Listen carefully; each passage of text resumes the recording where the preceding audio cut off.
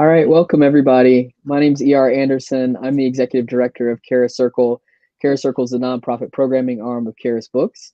Charis Books is located in Decatur, Georgia, which is a suburb of Atlanta. We are usually physically in the space of Charis Books, but of course, because of COVID-19, we are coming to you remotely.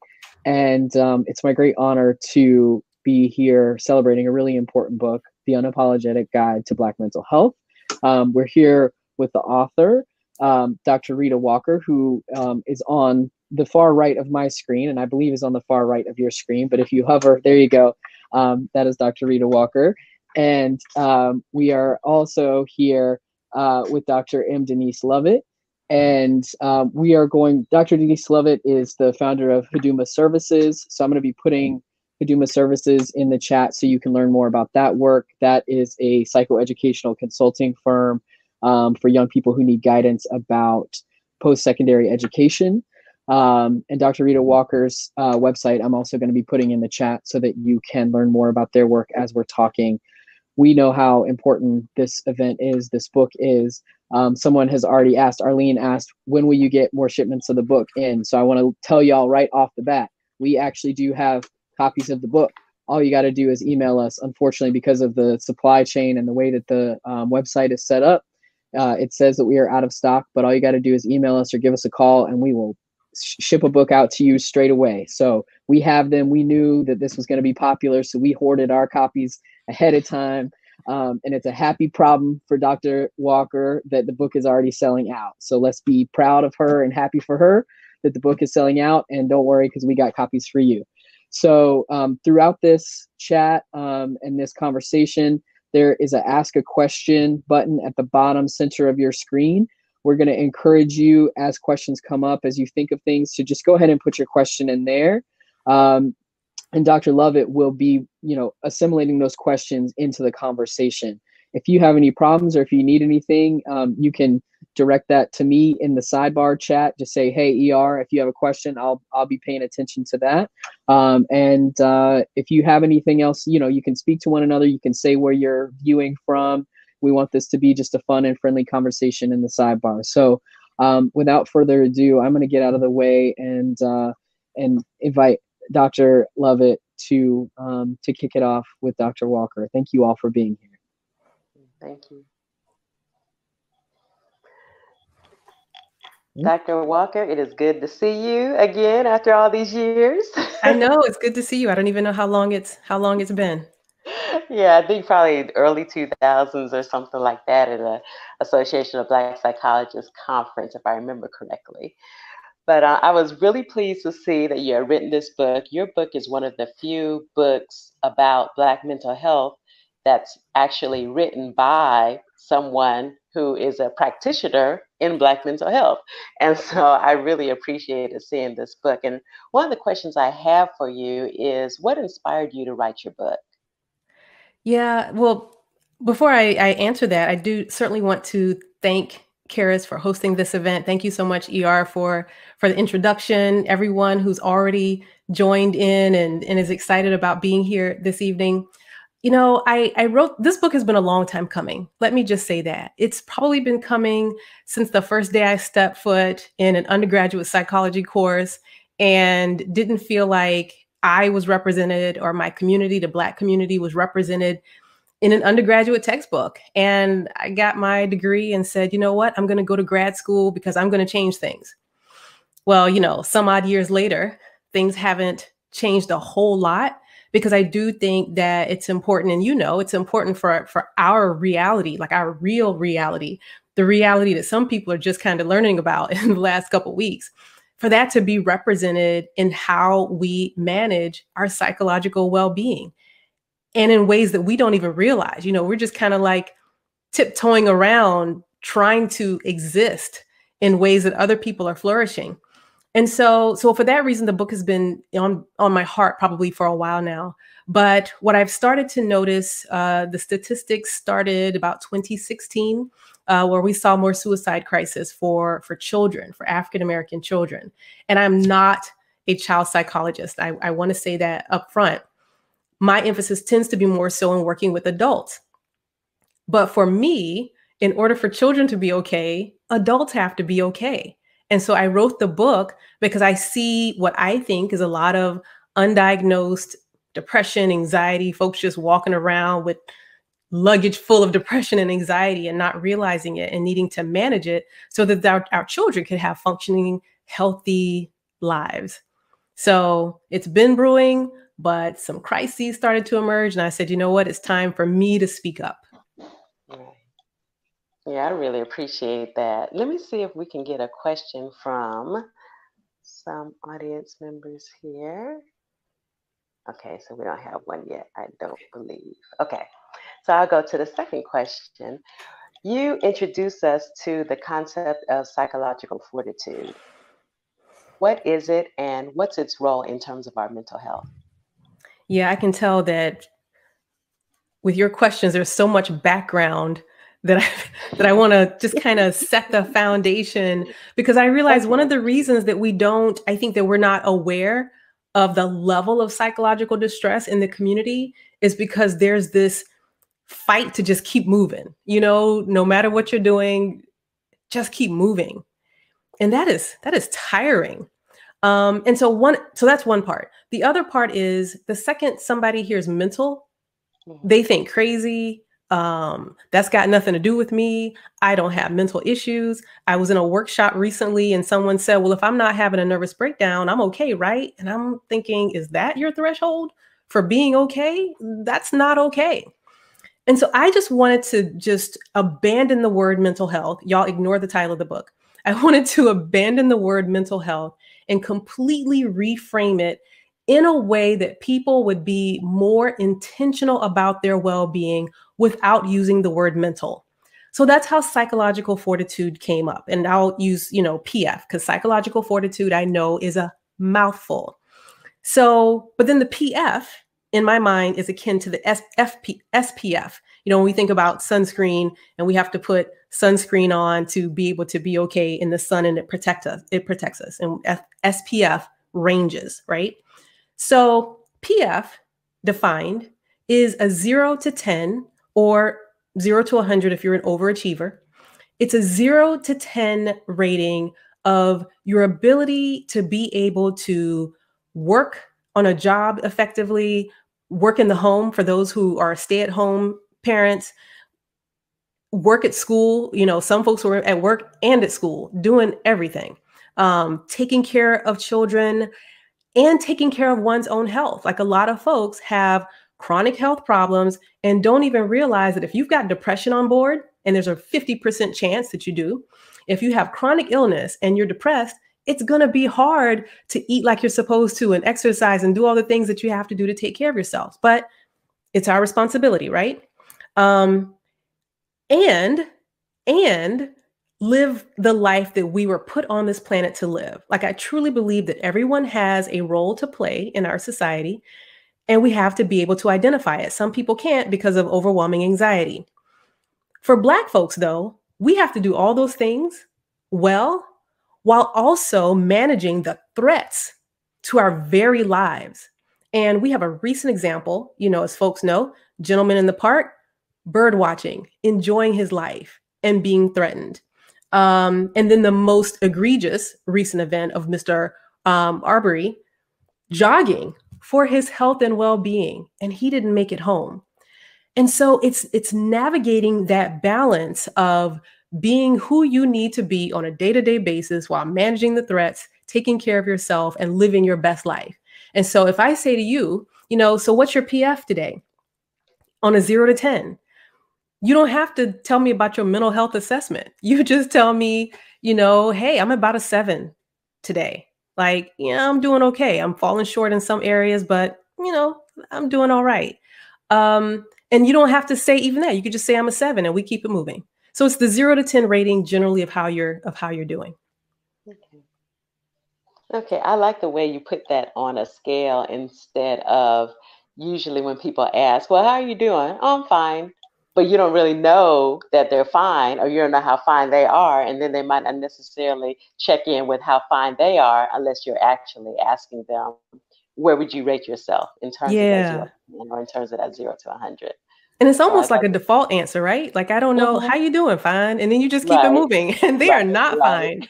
But right, if you say, how are you doing? And they say, you know what? I'm a 4, because you don't have to overthink it, right? Like, it's not mhm, like a SAT or MCAT question. It's 0 to right, 10, you know, what you right, got. right. So yeah, so I, and it's funny because I've, you know, the more I talk about this and now friends who've read the book, I had a friend last week to text me. Were we texting? We must have been texting because I don't Mhm. actually like to talk on the phone. So she texted me and she said, you know, how are you doing? And I was like, good. And she said, what's your PF? I'm like, oh Lord, here we go. And at that moment, it was actually a 5. And she was like, okay, sounds like you Mm, need to go lay down and get off the phone. And she was right. And so that's the thing. It's like, one of the things that people have to be most intentional about is our self-assessment, you know, from morning to afternoon to evening to watching traumatic videos to spending time with a loved one to spending time with a loved one that you think you're supposed to be feeling good about hanging out with, but you're like, yeah, this is about a 5 and maybe I don't need to spend time with them. That if you can do the assessment, then you can make adjustments. Like, you decide it's not just a number for the sake of having a number. It is a number for the sake of deciding what the thing is you need to do or what the thing is you need to remove in order to get to the 10.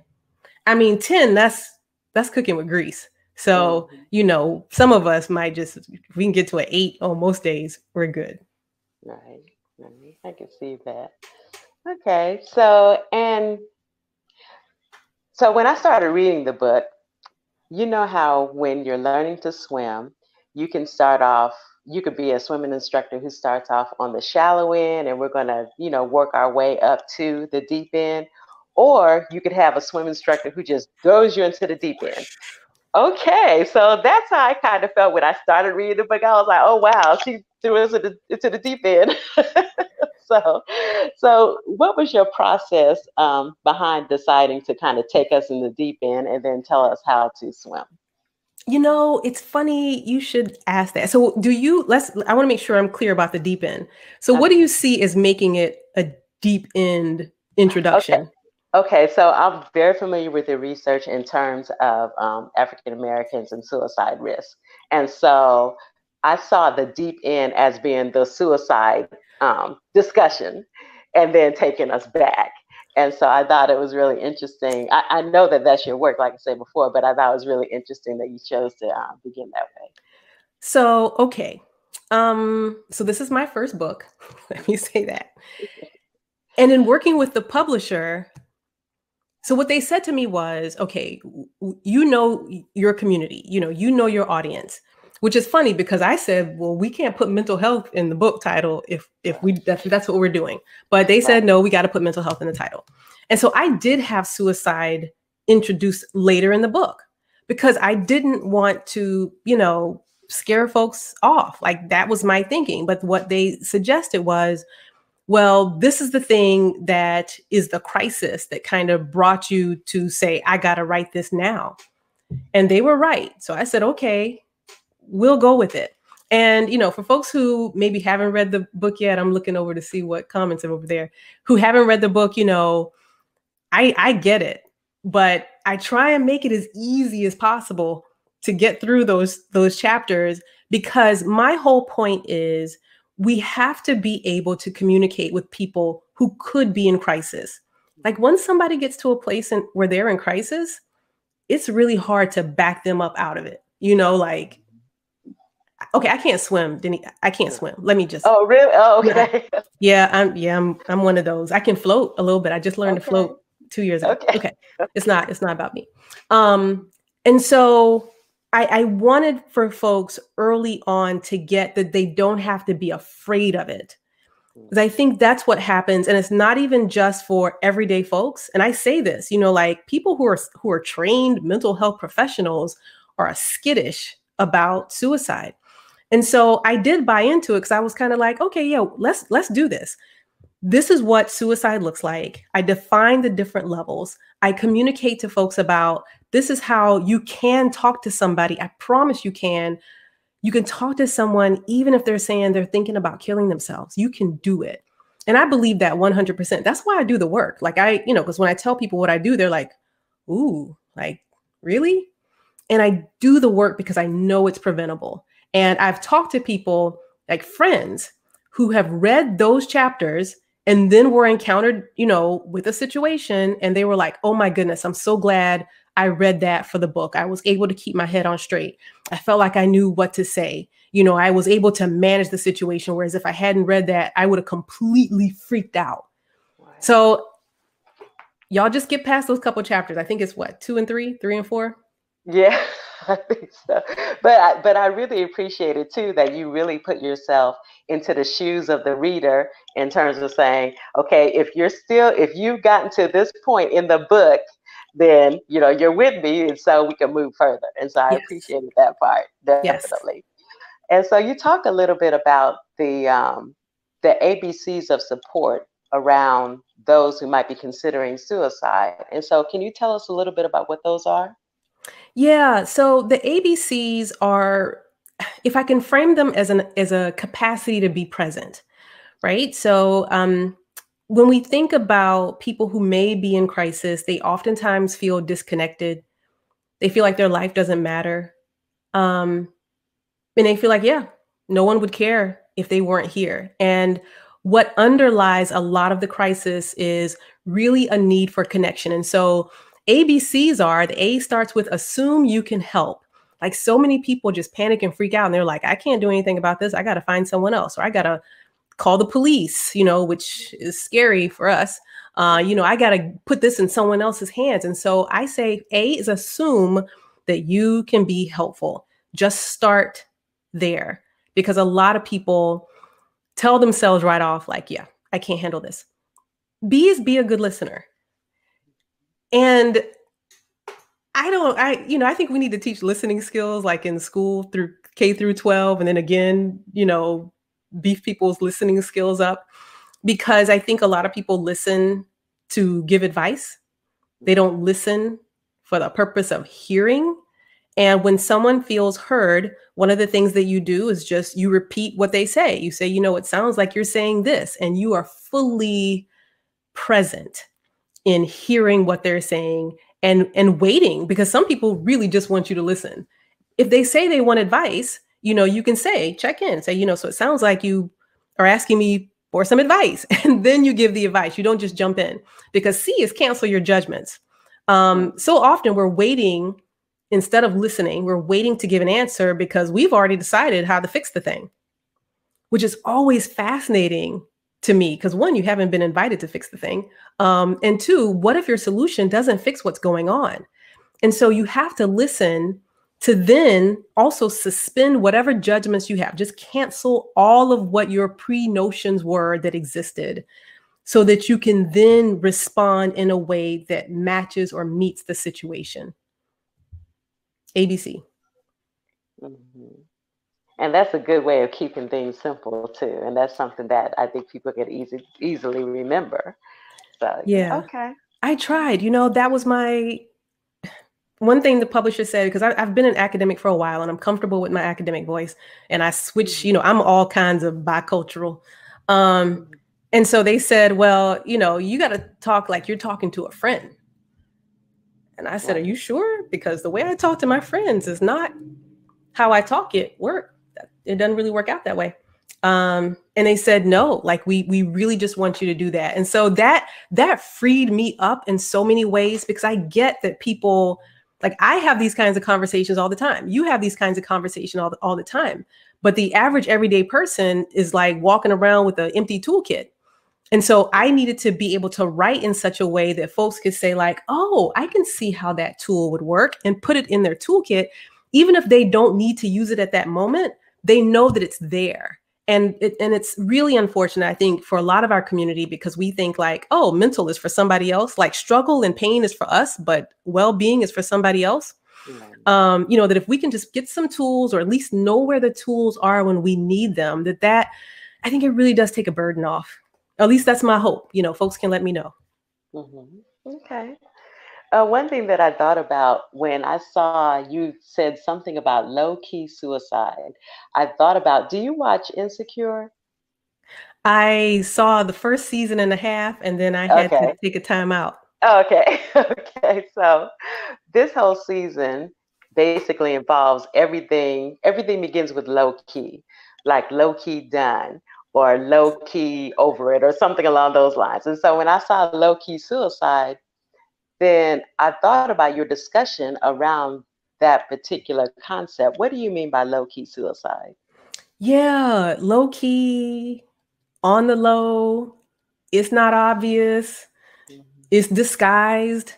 And low key, I don't know where we talk about low key stuff all the time. And for me, I have been trying to get the larger professional discipline, meaning suicidologists, and there is an association, American Association of Suicidology.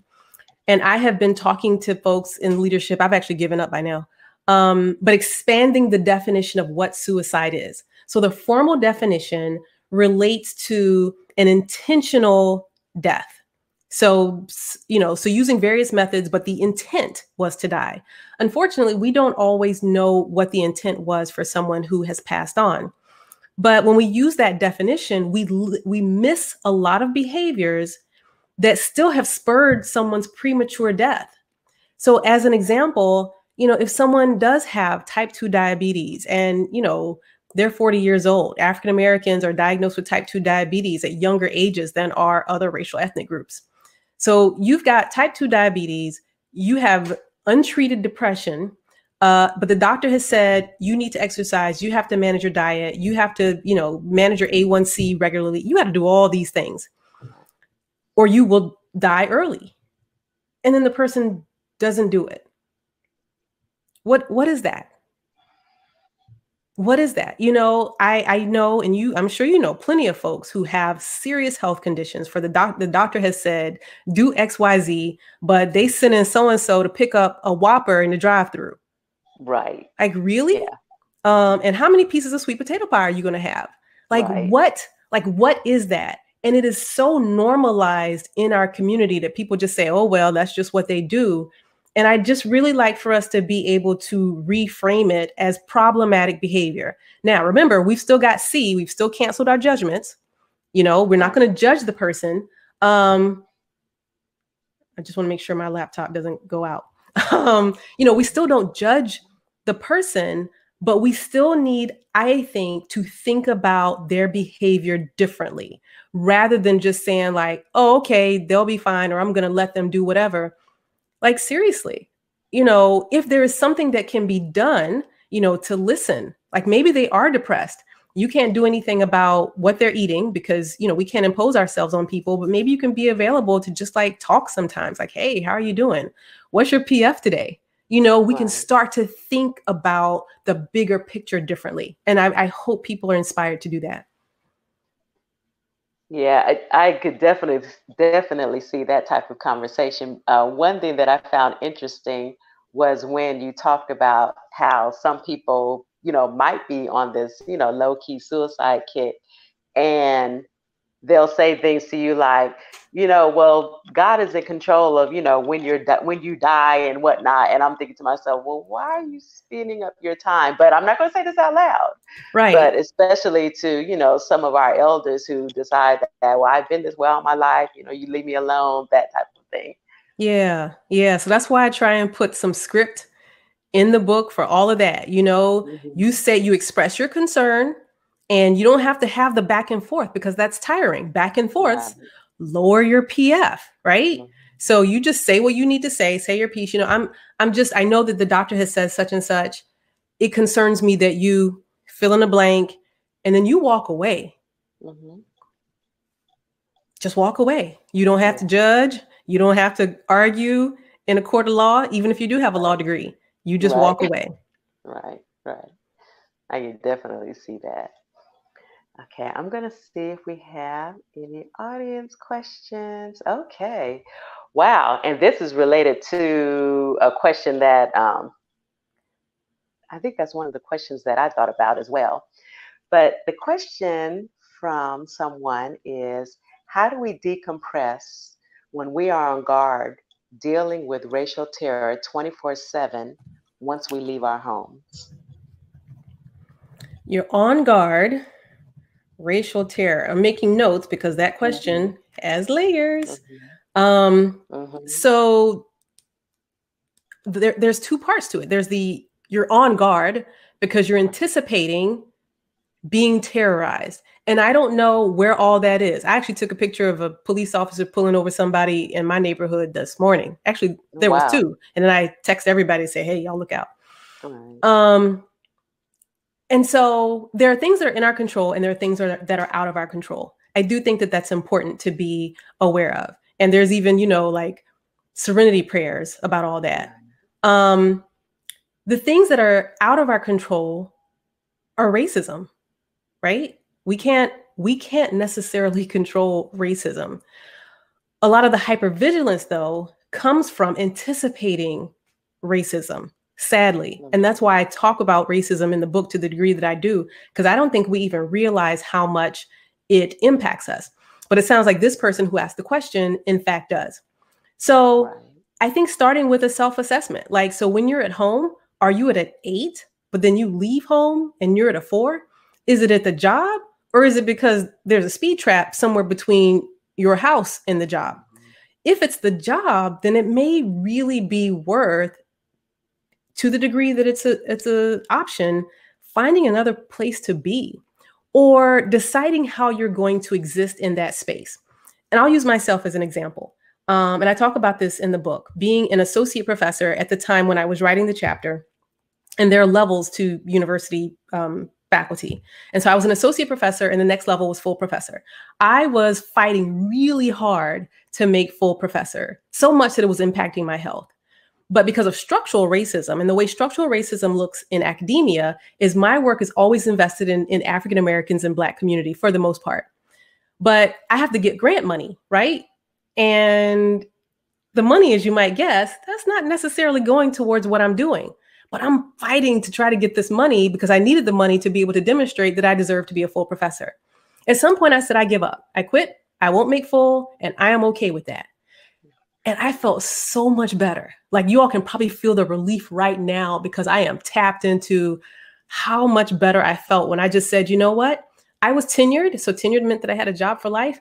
I didn't have to fight to be full professor. I was just doing it because it seems like that's what I was supposed to be doing. And so when I relieved myself of that burden, yeah, my PF on the regular was much higher than when I was fighting to achieve something that was unobtainable. So I think, recognizing what is it about the space that you're in that may be affecting PF, and then making the adjustments. The adjustments may be uncomfortable, but I think people need to try experiments. I didn't know I'd feel so wonderful by saying I give up. Y'all can have it. But I did. And I had to be willing to do that because it was not worth my health. The other stuff, I think we have to be cautious just about what we're telling ourselves. Like I said, when you leave the house, are you telling yourself that the police is going to pull you over? Okay, you might just have to find another route, like seriously. Because at the end of the day, what is most important is our psychological well-being. We can't achieve anything else without our mind. I can't. I can't. No, but we really can't. We really can. Yeah. Some people think they can though. And I think that's why we just keep pressing so hard, right? Exhausted and fighting. And I'm like, really? How's that working out for you? I'm tired. Right. Okay. Keep doing what you're doing then. Right. Mm-hmm. Mm-hmm. You're welcome, Kamina. That was Kamina's, I think that was Kamina's question. Yes. Okay. Yeah, because that was kind of related to something that I had in terms of suggestions that you have in terms of coping in this moment of televised videos of police or white assaults and murders on Black people. What I've told people is stop watching those videos. Stop. What would you suggest? Yeah, turn it off. I have not seen the video of Brother Floyd. I have not seen it. And at this point, my son is conditioned that if he thinks they might show it, he puts his hand over his face. Mm-hmm. Because the image sometimes just pops up and that kind of infuriates me. So on some of the networks, they will say, this is uncomfortable, but now they just show it. Right. And so, you got to literally avoid, like you've been doing, the TV, limit your social media. I had to turn off the TV those first couple of weeks of coronavirus because I was in a fog back in March and I didn't know why or what was going on, but I had stuff to do. And I was literally felt paralyzed. And then I realized, oh my goodness, it's the TV. Like I got to turn it off. And so I told myself, because I do experiments on myself all the time. So I told myself, I'm going to turn off the TV by 4 o'clock. It didn't work. Not the first day. It just didn't work. I'm back there at 7 o'clock, still, repetitively watching this media and this news. And so the next day I said, okay, we're going to not turn it on before noon. And I have been able to sustain that since March. Some days I just don't turn it on at all. And it has been wonderful for my first getting out of that fog and two, being productive. Though the recent slate of events still, kind of set me back a little bit. But again, it's about being mindful and figuring out what we need to adjust to get even a point higher, to get from 6 to 7, to get from 7 to 8. What small thing can we do? If you have another question about that, I'll answer it when you're ready. But okay. Let's see here. This question is kind of sort of related to like where we are in this space right now. And you quoted James Baldwin, who said, "To be Negro in this country and to be relatively conscious is to be in a rage almost all of the time." And so I've heard that quote several times, not just over the past couple of weeks, but over the past few years. And so how does this show up in terms of the work that you do? Yeah, rage. I think that, just in order to survive, and when I say survive, like I literally think that being a Black person almost certifies that you probably won't have a PF higher than 8 on most days, because it's hard to be your authentic self. Like Kamina's question, how do you manage the stuff? And especially if you want to, as an example, rise in the ranks in a place where you're one of the few and you have to fit in. Like fitting in takes something out of you. It is exhausting. And you can't be exhausted and have PF of a 10. So I would say, you probably have a rage PF. No, I'm not going to do that. But you have a range of rage, right? Like a lot of us have like a manageable amount of just like anger and frustration. And I think what we see now is that tipping over. Like people have just kind of been managing it, like the little frustrations. And I call them little, in fact, we have language for that, racial microaggressions. Right. And I'm like, that's some low-key racism. But it's the subtle things that happen that we have to manage on a day-to-day basis, from well-meaning and well-intended people. And that can make it that much more frustrating, because then it's like, okay, what was that? And do I need to say something? I got to call so-and-so. So-and-so's not available. I got to struggle on my own. Oh, I'm so frustrated. And then you can't do your job, because you're thinking about this thing. And it is, as you know, aggravating as all get out. And so I think that for people who don't have the level of awareness that maybe they're doing this to me because I'm Black, because of something that that is outside of my control, then maybe those folks are okay, right? Because that's what, that's part of the quote. If you're relatively conscious, right. If you know this is happening to you because of something that's out of your control, then of course you're furious. You're working your butt off. And then, but you're being second guessed. Your idea is being snatched up by the white woman. I literally had this happen to me a few weeks ago.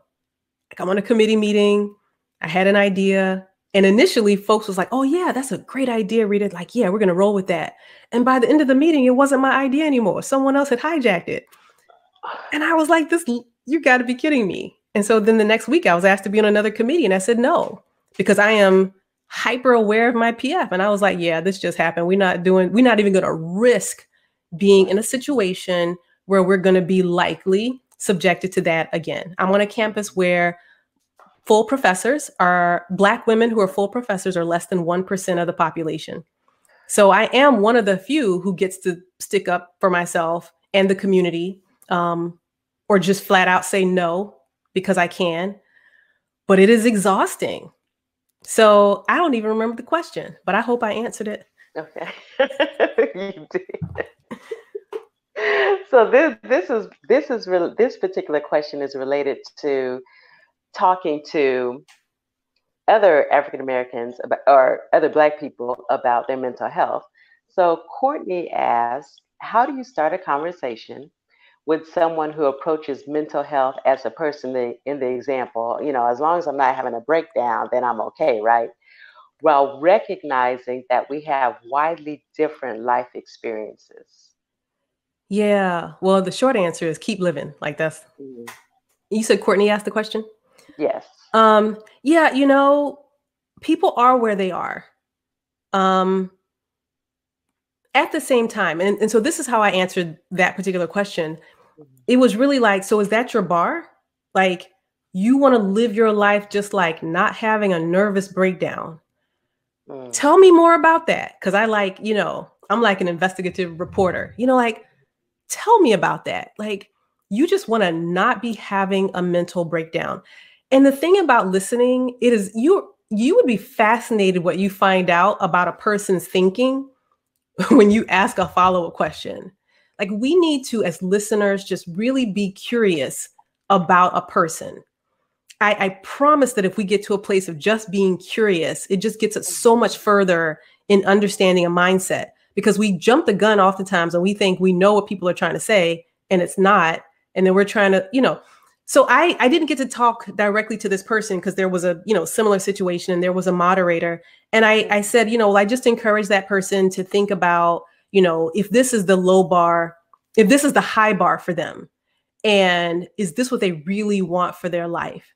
And then maybe walk away, because people need to sometimes just think about things for themselves. And then when they're ready to come back, and have that conversation, Courtney, you'll be there because you didn't try to beat them over the head with how interesting their thinking was. I like that word. Interesting. Yes. Yes. Okay.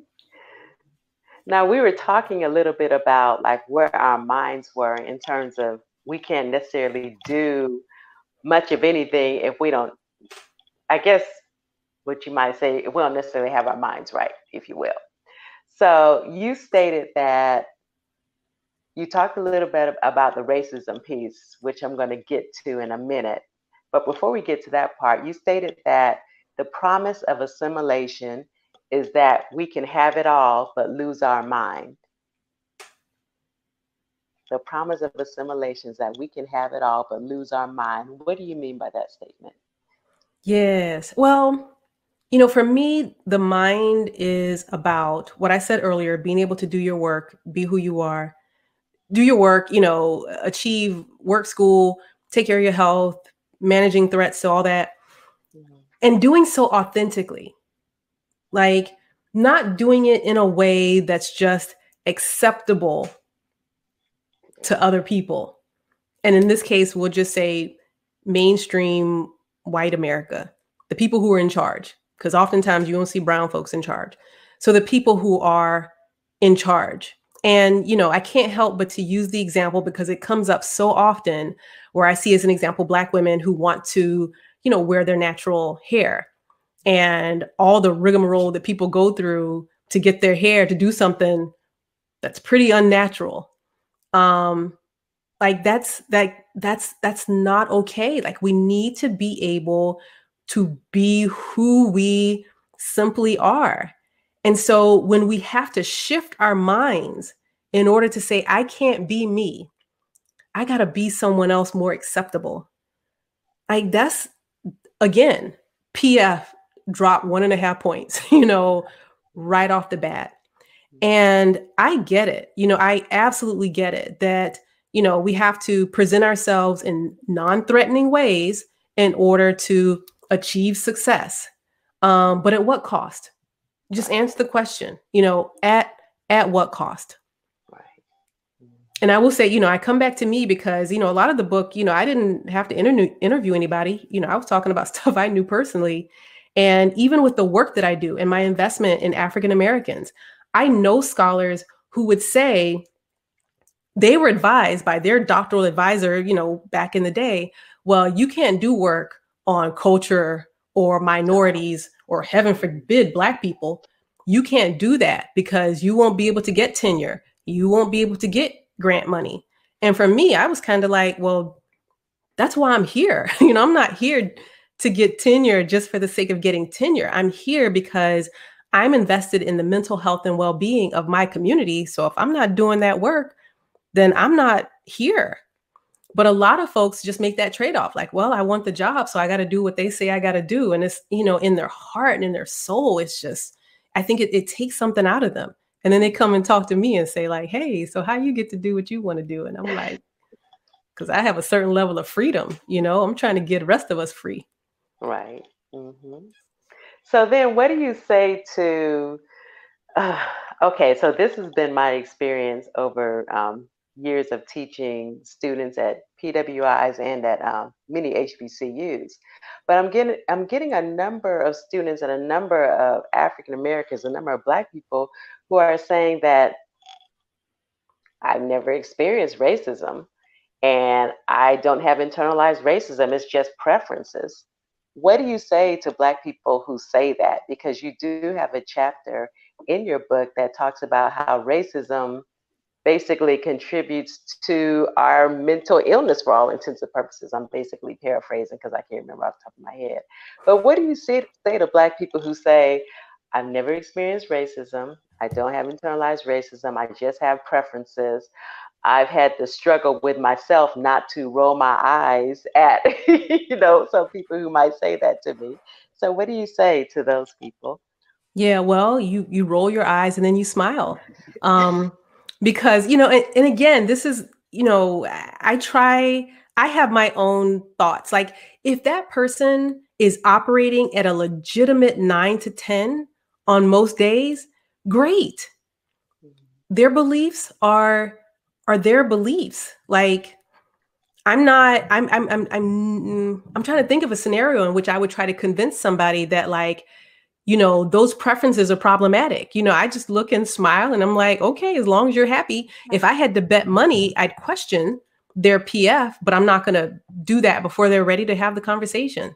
So yeah, I'm curious. I can't, because I'm distracted by this question over here where Claire said her hair is threatening. And so I don't know, Claire, if your hair in particular is threatening. I know that my hair on occasion has been problematic in part because people say things when I have straightened my hair, because my hair is not naturally straight, like flowing in the wind.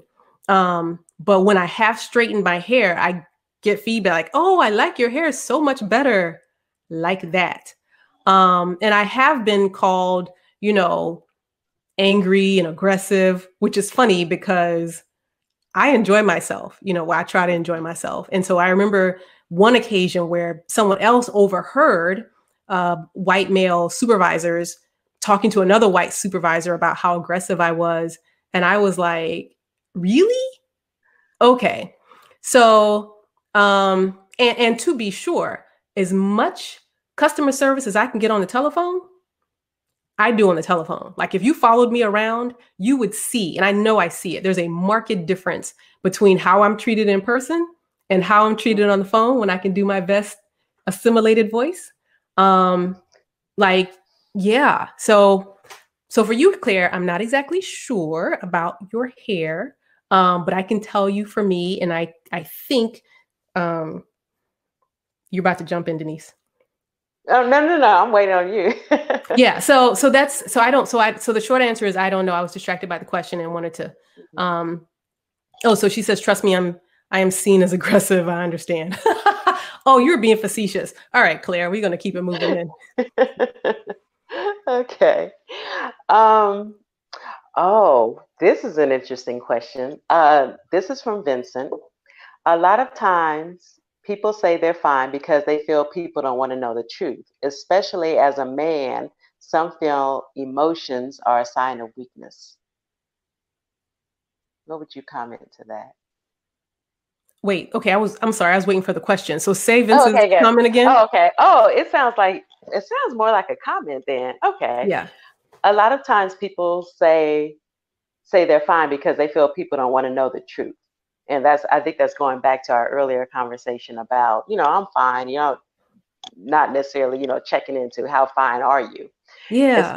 Especially as a man, some feel emotions are a sign of weakness. So how would you comment to that particular comment? Yeah, I mean, I think that's absolutely right. People don't want to make themselves vulnerable, and they think that other people don't want to really hear what's going on with them. So I think that is 100% true, and that we need to start experimenting more. But in my mind, we need a different language. So that's why I said, let's just do a PF. And what I didn't finish saying earlier was that from me, PF is akin to the SPF. Some of us can just manage more and deal with more. Like that's just psychologically what we talk about, is temperamental theory. Some people, we see them as babies. Some babies are more fussy than others. Other babies just laid back, and they're just laid back humans for the rest of their lives. And that's our temperament that we're born with. So a baby that's easily agitated, more fussy, and they grow up to be a slightly more neurotic person, they might have to work harder, do a little bit more to protect themselves psychologically. Somebody who's like, and has always been like a duck with water rolling off their back, they are chill. Like the stuff happening in the environment doesn't rattle them as much. So they don't have to do as much. And so with PF, you can't compare it to somebody else. It is what it is. But just like we have to sometimes reapply, sunblock lotion. I know everybody don't want to wear it, but y'all, that's another conversation. We have to reapply it. If you've been out swimming for a couple hours, I'm sure in the bottle it says reapply after a certain amount of time. And so for me, PF, especially for Black folks, is like the stuff that we used to do maybe when we were 20, 25. You got to make some adjustments when you're 35. You got to get a little bit more rest before you go into the boardroom, and certainly at the point when you're 50 years old, like you've got to adjust. And so PF is about first the assessment and then the adjustment. That makes sense. That makes sense. One of the most inspiring parts of the book that I found the whole book is just really excellent. Let me tell you that first off. But when you talked about different ways to reclaim our minds, and so I found that entire discussion really inspirational. So are there some parts of ourselves that need to be reclaimed more than others, or should it be reclaimed in a certain order in order to get to another part? Or would you say that this all happens all at the same time? I really think it depends on the person. And that's why I try and give like a lot of different tools so people can try on different things. Some people don't want to change how they think about the world. I don't think you can get very far with that, but and they just want to try something else. But I think when we consider the larger picture, based on my research and the work that others have done, if you're a person of African descent in the US or wherever Black people are in the world, in the diaspora, if you have a disconnect or negative or aversive feeling about what it means to be a person of African descent, that's probably a good place to start to reclaim your mind. And, Asa Hilliard had talked about this in all of his work, and Wade Nobles and, to be African or not to be. Mm-hmm. Like the idea that we have internalized this idea of what it means, or this notion of what it means to be African. And it's been beat out of many of us. I've heard folks say, like folks who gave me feedback in earlier chapters of the book, like, ooh, I don't know about that Africa stuff. And I'm like, and these are Black people. And I'm like, Africa stuff? And I said, okay. I don't know a single community or culture or science fiction character who was disconnected from who they are and was able to achieve their life purpose. I was like, I need an example, y'all. And they were like, well, what about like the Terminator? Linda, the mother in the Terminator. And she was like, no, I can't, raise a son who changes the whole world. And then once she realized who she was, then she was able to kick some, Mm-hmm. Like you can't be disconnected from your cultural identity and heritage and be just out there orphaned and not and be successful. And so for those who say, I don't need that, I've never been to Africa. And I've had students to say to me, Dr. Walker, why are we talking about Africa? I've never been to Africa. And I'm like, that's cute. That's real cute.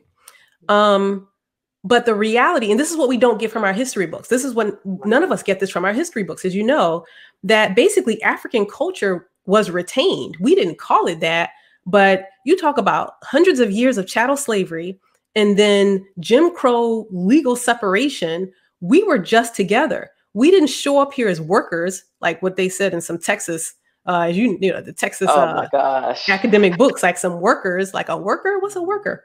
We came as enslaved people who had our own culture. We brought it with us, and that's how we survived. And so if we start to disconnect from what has kept us sane in order to assimilate and be acceptable and to just be American, I just don't see that working out. I just don't. But that's my opinion, and that's just the research I've done and that others have done. Mm-hmm. And so would you say that that's part of what might be the cause for, I won't say cause, what might be correlated to the rise in suicide among young people, among young African Americans, young Black people? Yes. Oh, you want me to say more? Okay. Yeah. So I said earlier that suicide oftentimes is about a disconnection. And the reason that I say that is because a lot of people go through stuff, like a lot of people just have a tough time in life. But the thing that keeps us here is this sense of, spirituality, God is in control of life. And, if I tap into a higher power, I'm going to be okay. And my people have been through a lot. And so I can endure this. It's not fun. It's never been fun, but I can stay here and get to the next day. When you start to lose that connection, so much so that like students have been saying, like, I don't know nothing about no Africa, I'm just American. You lose that sense of connection to a heritage in which that it's not Black girl magic. It's just who you are. It's in you. And so when you don't have that as part of your identity, I think it certainly increases your vulnerability to the bad things that happen. Folks say like, bullying, I got bullied and, bullying, but we had more community. And I think that a lot of us have gotten more disconnected from community and haven't had the wherewithal to try to recreate those communities, because we've got to be intentional. That's the word for the day, folks. Intention. Intention. Somebody type it there in the little box so everybody can see it in the back. Yeah, say it loud. Tap it in. Right. Type it up in big capital letters. Intention. Absolutely. Thank you. Absolutely. I knew I could count on Charis. There we go. Okay, so you suggested in your book, okay, so let me tell you, when you started talking about the church and spirituality and religion, I was like, is she about to make me feel guilty for not necessarily being a regular churchgoer? But one thing that you suggested in your book when you had that whole conversation with us about that was that you suggested that those who identify as atheist or agnostic might not be culturally Black. I'm kind of paraphrasing a little bit. Why do you think that might be the case when agnostics believe in a higher power, but atheists do not, for you to put those two in the same category? Why do you think that might be the case? Okay. All right. So, and, I'm happy to be corrected, but my understanding is that, for persons who are agnostic, there's like a question mark. Mm-hmm. Like there's an uncertainty about the presence of a higher power or entity that is connected to things. And, I forgot, I think Kamina asked the question, about, racism and dealing with stuff. Mm-hmm. Like when you're getting pulled over by the police, you can't have question marks.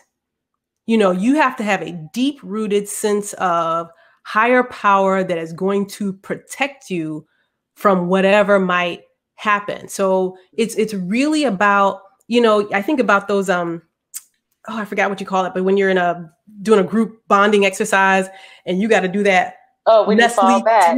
plunge thing, spirituality has to be like that. Like if I fall, something's got me. And from my understanding is for, folks who are agnostic, there's not that certainty. There's a question mark. You don't have time to flinch. There's no flinching. There is somebody got my back. So that's why I put those together, that, and this is, spirituality is at the root of African people. It's at the root of what we brought with us that allowed us to be able to survive. And spirituality permeates everything else. And so you've got to know, like, it's not just me. It's not, I could be on my own, because if I'm on my own, we don't know how it's going to go down. Okay. So that makes sense then. Okay. So then that leads me to another question then, having to do with the church once again. So could you discuss, let's see. Oh, yeah. Can you discuss that relationship between PF and going to church? And what would you say to those who believe that they have been damaged by the church? Okay. Okay. So 2 parts. The relationship between PF and the church. That's tricky, because I do separate church. So for me, there's church, which is religion, and then there's spirituality. And so for me, church, i.e. religion, is kind of like what you do, where you go, what time, like those kinds of activities that have structure. And spirituality is like how you live your life based on there being a higher power to which you are connected. Okay. I didn't make notes about what the question was. So, okay. It's fine. So I think spirituality is connected to PF, like having a high, a strong sense of spirituality facilitates higher PF. So I do believe one of the reasons why we don't, as an example, see lower PF for Black women is this high sense relatively of spirituality, like that's kind of keeping things afloat.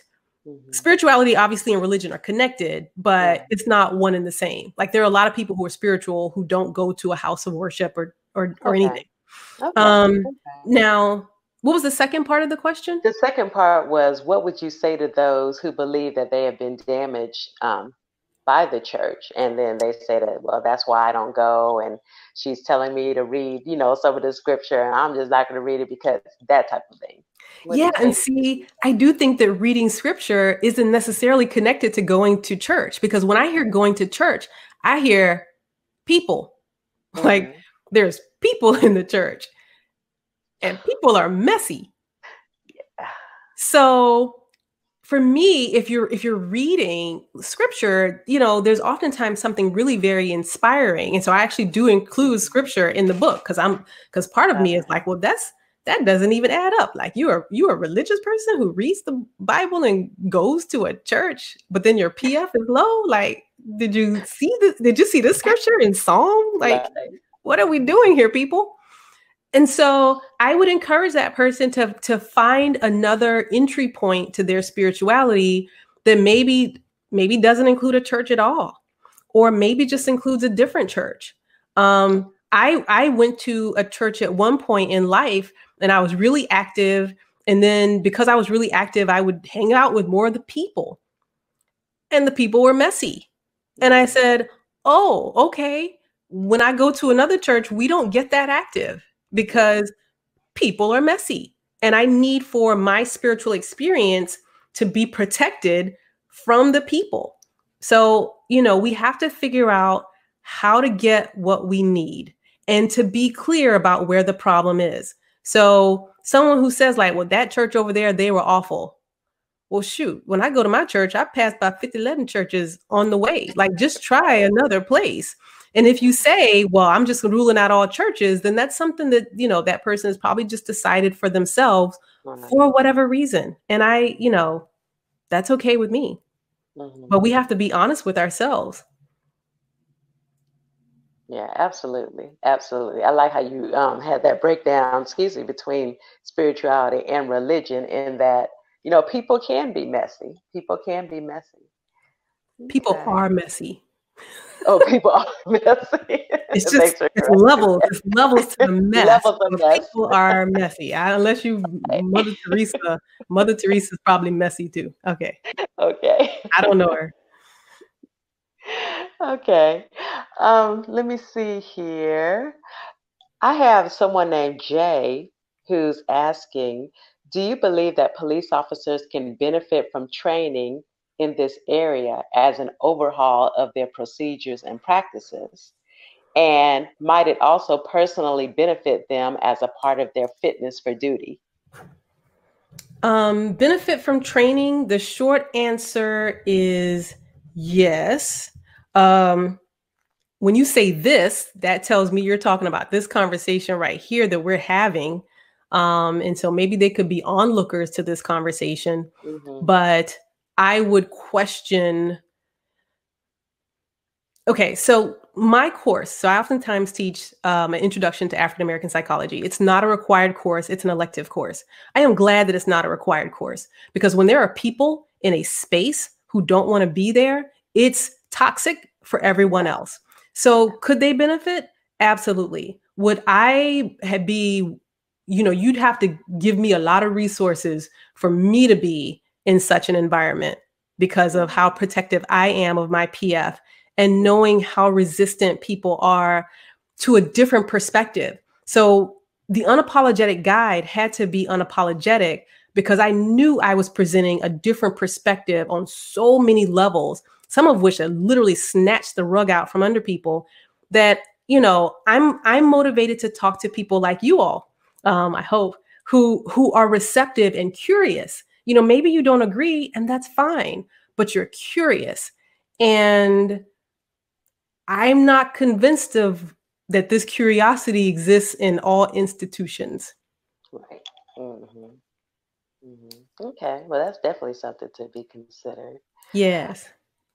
Definitely. Yeah, because there is some pushback. There is some pushback. Yeah. You had a section in your book where you talked about people being sick and tired. And Yeah. I thought that was really interesting because I believe that many in the Black community are sick and tired. And what's interesting is that you have African American police officers, Black police officers, who are also like, we saw this coming. We know these guys we work with are racist. And so, we have like a double edge type of thing. But then you have the other side who believes that everyone who's a police officer, that there's one shade and that's blue. But for the ones who are aware, who are culturally grounded. So can you tell us about the two brands of sick and tired that you identified in your book?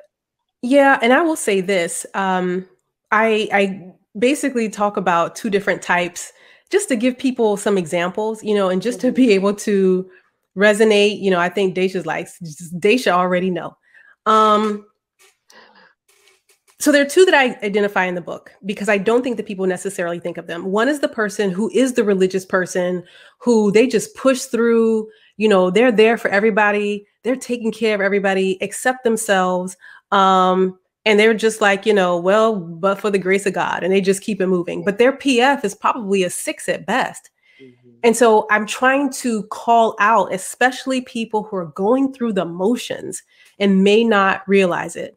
The other one that I describe in the book, because there's a whole bunch of different types of sick and tired. Right. They should probably got another type that's not in the book. That is the person who they've arrived. Mama, I made it. They got their baby bins and they are doing their thing. But their life is pretty inauthentic because they've just been kind of chasing the dreams that somebody else said, I need you to go to law school or go to med school or, or whatever. And I need you to do these things. And that's what you do to be successful. And so without tapping into the authentic self, they just do that. And every day is just about, this hamster wheel that is inauthentic, but they're tired of it. They go to work. They don't like those people and they're tired of it, but they just do it. They probably even feel disconnected from family. They're the first to go off to college and get a degree. And so, hey, that's that college girl, but completely disconnected from the family and disconnected from themselves. And so they're tired in part because in both cases, the inauthenticity. But it's, I mean, it gets rewarded, or reinforced. The things that we do them because we do get some benefits of them. And what I'm suggesting is those benefits there's a ceiling to those benefits. I want to make sure, are there, I can't see the questions, but I know it says like 13, and I know we're going to run a little low on time. So if you want me to do a rapid fire, I can try and make sure and get some questions answered. But if not, if I've already answered them, then yay, I get an A. Right. Let's see here. Oh, wow. Okay. So here's a good question. Well, all of these questions are really good, by the way, everyone. So Jay Ferg says that I have been digging into my own mental health and found a lot of my triggers stem from generational trauma, which oftentimes go unaddressed. While on this journey, I often fall into the trap of trying to get my family to follow suit or even address some things, but it becomes exhausting and affects my PF. What advice do you have? Yeah. I don't know what chapter of the book that is, whereby we can't get people to do things they don't want to do. And we can't force conversations for two reasons. One, as you have realized, it's exhausting for you and saps your PF. Two, it undermines the chances that that person will circle back to you when they're ready to have the conversation. So if they see you as someone that's like, you're going to talk to me no matter what, then they're not trying to talk to you. It's just not going to happen. And I encourage folks to put themselves in a similar situation, that if somebody was trying to get you to do something you didn't want to do, how are you going to react? So you make the invitation. You say, this has been troubling me. This is where my pain is. If you are up for it, I'd really like to be able to talk to you about this. Give them a minute. They might say, I don't know what you're talking about. It's okay. You express your pain, your discomfort, and you say, I get that you don't see where I'm coming from, but I'm just telling you I'm hurt whenever you want to talk about it. And then walk away. You have no idea until you do it, Jay. You have no idea how wonderful it feels to take control of that situation. I'm going to tell you how I'm feeling and what's going on for me. And then you exit stage left. See what happens. I give it a week. Okay, I made up a week. I don't know. But the point is, you can't, badger someone to get them to do something they don't want to do. Right. Exactly. You talked a little bit about this whole notion of calling in Black. And you said that you got it from someone who's internet famous, I think, but I thought it was really interesting, that whole notion. And so Emily asked, when it comes to coming back to work and supporting Black employees, what do leaders need to consider to hold space for the humanity of the experience right now? So someone calls in Black, and when they come... Oh, no, let me go back. Okay, so you talked a little bit about the whole notion of calling in Black. But what Emily asked is, how everyone's basically like working from home at this point. So when it comes to coming back to work, then how should leaders support their Black employees? What do leaders need to consider to hold space for them so that they don't necessarily call in Black? Because I think that in this space, in terms of having to return to work, having to possibly be one of the few or one of the only Black people in that space, I can't necessarily see too many Black people I know trying to go to work right now in those spaces.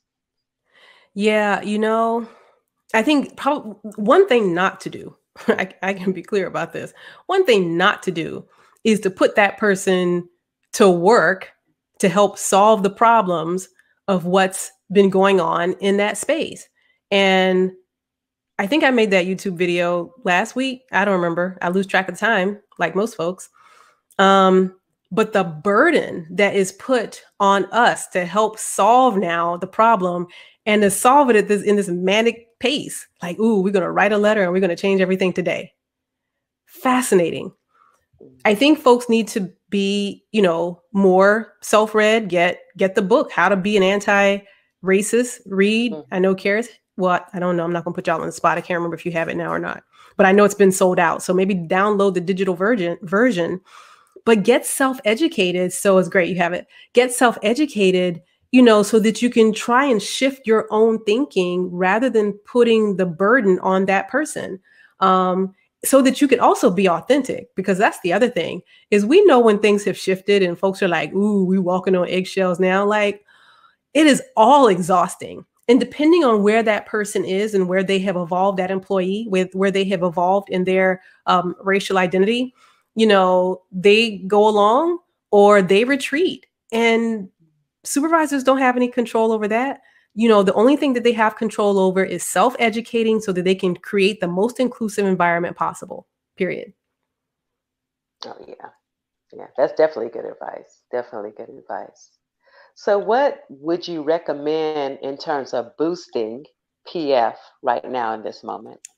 Yes, boosting PF. Okay, so I don't recall if I talked about, I did mention things that are in your control and out of your control. We also have internal resources and external resources.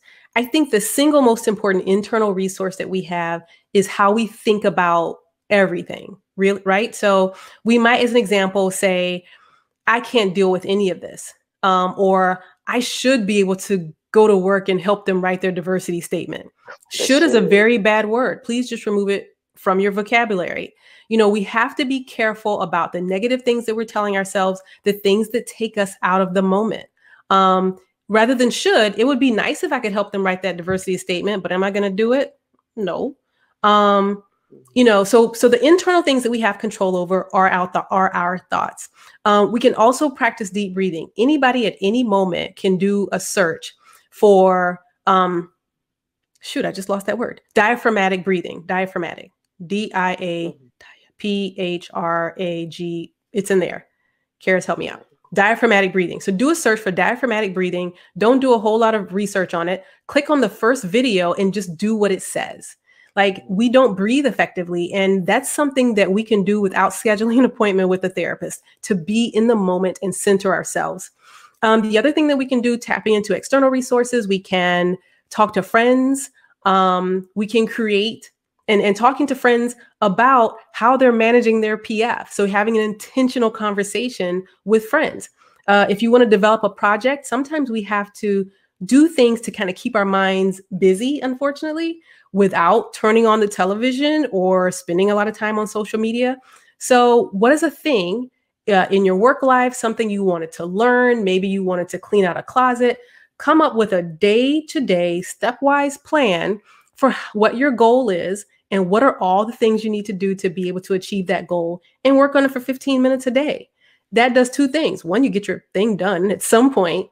And the other thing is that it takes you out of the space of, negativity and racism that's out of your control. We're trying to get things back in our control, and to do so, how? Intentionally. Yeah, definitely. Okay, so how do you know when you need to see a therapist, or did we kind of cover that? No, I don't think we covered that. So I would say that at the point where your PF is hovering at a 5 or lower, most days, I'll even go as far as say 5.5 or 6. We'll say 5.5 or lower, most days, most of the day. For people who can say their PF has been hovering real low for like years, you probably need an intervention. But for people who have more like acute low PF, like it's just been it's been the last few weeks, with coronavirus, especially if they're just waiting for coronavirus to end, because I saw a news report. I hate to be the bearer of bad news, but coronavirus is going to be here for a while. Right. that folks try, some of the strategies that are short-term plans, how we're thinking, try those. If it does not work and that PF stays low, it's worth spending time, finding or investing in finding a provider, because what ends up happening is that the longer the low PF lasts, the harder it is to reverse it. And that's why I said, if you've been struggling for years, it's probably time to just go ahead and see somebody. But if you feel like there's maybe all of your relationships are bad, it might help to talk to somebody. If all the relationships, you feel empty most days, definitely if you had thoughts about, no one would care if you didn't exist or didn't live here. If you can't turn things around with some of the, shorter term strategies and boosting PF short term, then it might be worth talking to someone. Okay. You want to wrap up with one more question? I'm sorry. Yeah, I just have one more question. Just a reminder to everyone that PF is that psychological fortitude that is basically going to carry you over that hump. I have a friend whose research is in the concept of the strong Black woman. And is the strong Black woman persona likely to have high PF? Okay, so I wrote the book Unapologetically because I knew that people would be reading it in the quiet of their own home and they can do their own self-assessment in a way that made sense for them. So those of you who subscribe to Strong Black Woman, I don't know, either you can look away from the screen or I can look down and off to the side so I don't step on toes. I question, I don't know. I would have to collect data. I would wonder if someone who identifies as strong Black woman, if it is an authentic strong Black woman, or if there's kind of cracks in the armor that are unaddressed. I'm okay with stopping there. Yeah, I like that. Okay. Let's see. Was there anything else that you wanted to add to our conversation? Yeah, like I said, just I think the main take home from the book is being much more intentional, and especially for people of African descent in the US and wherever folks are, to self-assess. And yeah, we are living in ridiculous times right now, but this isn't the first time. And so my hope is that the book gives folks, to amplify awareness. I've seen reviews. One almost had me in tears where she said she got the book for somebody else and it helped her to be more aware of what was going on. Because a lot of us are just in a fog going through the motions, but we can take control of some things, and with the goal being that we will in fact live our best lives because we're operating at a PF of 8 and higher. Wouldn't that be wonderful? And maybe we can contribute to the movement, of undermining racism in our society. Like, wouldn't that be nice? But not until we're ready. Like, we can't go tackling racism with a PF of 4. It's a disaster waiting to happen. So I think that would be my last points for the audience. And thank you all so much for being here. It's been a fun conversation. And thank you so very much for being a wonderful moderator. Thank you for sharing all of your wisdom with us. Like I said, I appreciate seeing you again, and glad everything's going well and your book is selling out and all that great stuff. It is. I don't know if ER is gonna come. Yeah, okay, I'm gonna pop back up. Okay. I just want to say thank you to you both. This was a really lovely and thoughtful conversation and wonderful questions from the audience. I'm gonna remind folks one more time, we have copies in our store ready to send out. But because of some janky supply chain problems, we need you to email info@charisbooksandmore.com or give us a call at 404-524-0304. I've put it in the chat. We would love for you to please order your book. We're sorry for the extra step, but we really want to get these books into your hands. I'm sure after hearing this conversation, you're going to want to buy it for yourself and also maybe for some family members. Put it on the coffee table, just leave it out so many people can engage with it. We are really excited to have this resource for our community. Actually, would you hold it up so folks can see what it looks like, Dr. Walker? Oh, see, I have. There we go. There we go. Thank you, Dr. Lovett, because no problem. I don't know if you saw mine. I've got little sticky notes because I saw your sticky notes. Yes, and Yeah. it's a great price point. It's very affordable, which often psychology books are not. So that was a really good thing for the publisher to do. So we're very, very excited about that.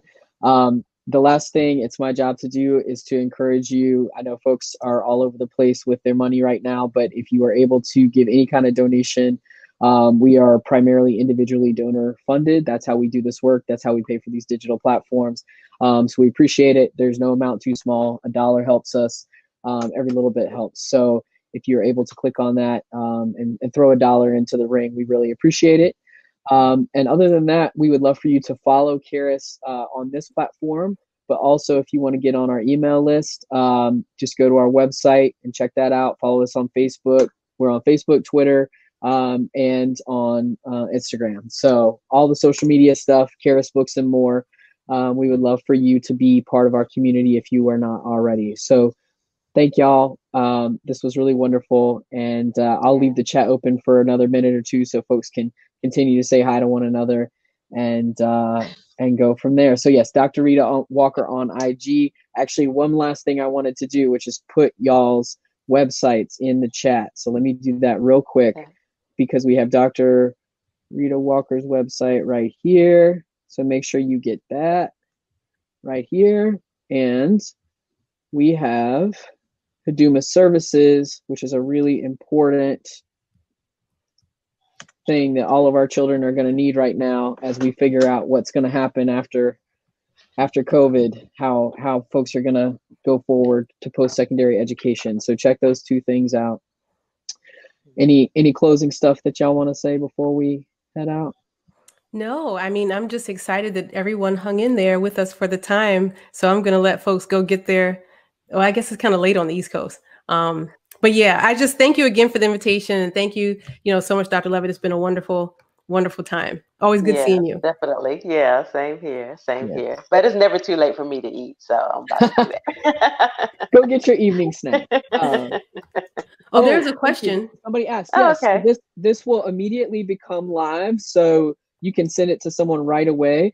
But I will then be adding captions to it for deaf and hard of hearing folks, and then putting it on YouTube, hopefully within a week. So you can go check out. It's the YouTube channel is Charis Circle on YouTube. So go check that out. You can also see all of our older programs. But if you want to watch it right away or send it to anyone right away, it's going to be available just at this link that you use to sign in. But it will soon be on YouTube as well. So please share it with lots of people. Share the information about the book. We really are excited about this resource. So we want to get the word out. Okay. Thank you. I appreciate it. Yeah. Thank you both. Have a great night, and everybody be safe out there. Take care. All right.